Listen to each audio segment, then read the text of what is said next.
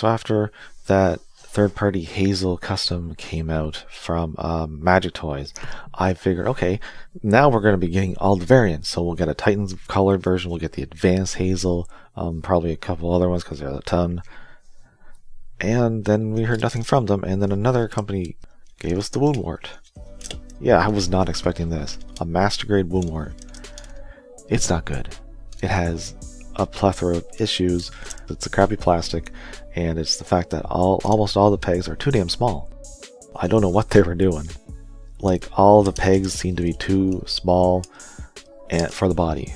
It does look really good. I don't regret buying it, okay? I wouldn't return it if I had the chance. I like having such a weird looking, bizarre mobile suit on my shelf with normal ones. With ones like the Steinman. It's so crazy that this came up, I think, before canonically, or at the same time, I think, as that suit. It's so... Mangas and side stories are so bizarre. And I had to glue so many parts, you have no idea. And even then, it's still a problem because the joints and the polycaps aren't that good either. But if you work on it for a while, it does have some interesting articulation, especially the arm here. I don't know what that's about. Is that normal? Like, I haven't got the high grade. I should get the high grade, but I don't know what that's about. And I think it does have a couple different kinds of hands. I think there's also a pair of open hands besides the holding. And you can, would you call that a rotation? It can do that. I don't know why it can do that. It's got an actual hinge. That's not cool.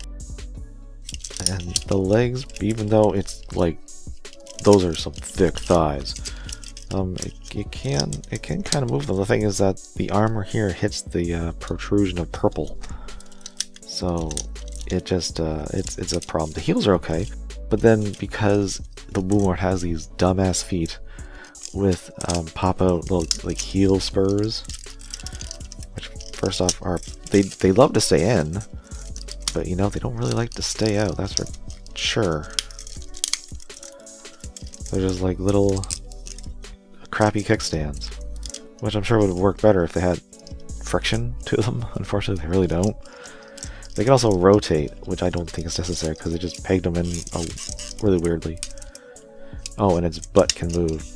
It does have, like, apparently the Woundwart has a mobile armor mode, which as far as I can tell is just the lower half. The torso here and the rest don't do anything. And I tried to do it with this thing. It didn't work. Once again, the proportions are not right. Everything is too close together and the pegs are not long enough to actually, like, maybe get it around. Anyways, there's also weaponry. Just one. Actually two. Yeah, it's the same thing though. It's this, I think it's like a shield booster, like a new version of the shield booster. It's got a cannon here, that's cool. It's got claws that can't really open. The back ones, maybe I assembled this wrong, because I don't know why the back ones would be able to open so much and the front ones barely at all. That's kind of strange, so that's probably on me. And then you got this thing, which looks like a tail. It's got quite a few hinges. This is probably the best built piece on the entire model. That's scary. But if I remember correctly, you only get one. But the thing is, you get two, which makes no sense. And besides just looking like this, you get the weird big-ass heat rod, which plugs, because I guess this end piece is a cannon, and even though you plug a sword into it, I think it can still fire. If I remember the G Generation series. And I was hoping this would have some kind of peg or something to connect to the mobile suit, because all you got is that. And yeah, it's better to just glue the hand together. Of course, you know, I don't know why, I'm dumb. But it has a hole in the back of the handle, and there's a tab. You can go in, and if it does, this is a rather awkward weapon. It's not going to take long for it to fall out. It's just really strange because of the way, like, I was hoping it would connect to its back or something. Even though the shoulders are crappy, at least peg into the shoulder, but it doesn't. And that happens too because his lower half is so damn freaking heavy compared to the rest of them. Ah, there you go. Oh, well, watch out. There is your long gun heat rod. And you got two. I'm not even going to attempt to put that in the other hand.